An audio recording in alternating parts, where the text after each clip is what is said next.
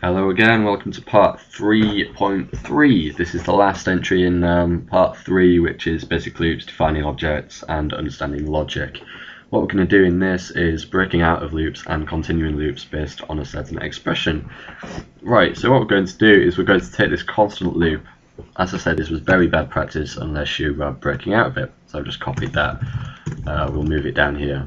Okay, we'll delete that and put it in that place.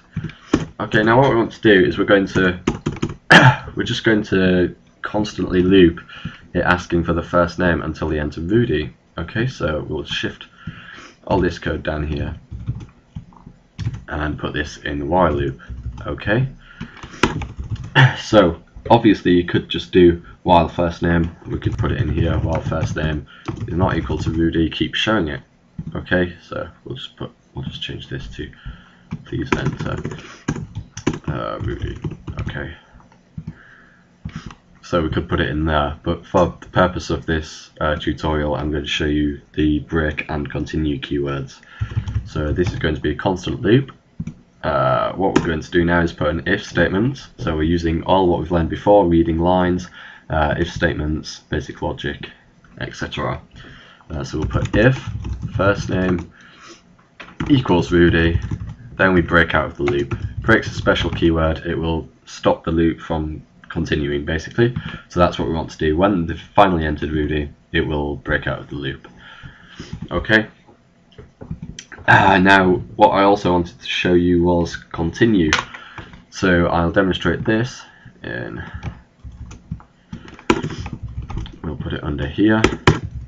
Okay, what we'll do, because this will keep looping and it won't run anything under here, so what we'll do is we'll just put thank you. Okay, because they've entered Rudy, so we'll say thank you, no problem.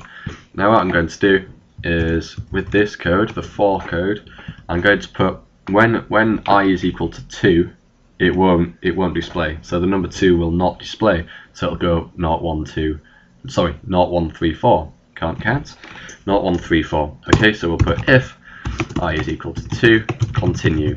Okay, so continue stops the loop running at this point, so it will not run any code after that keyword based on that specific expression. Okay, that's it for tutorial part 3 of 3. I'll look out for you in part 4, which is going more in depth, and it will contain reflection, which is pretty much importing native functions, etc.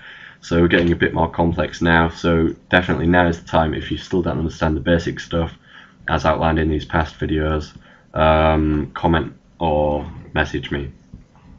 Okay, thank you for watching again. See you in part 4.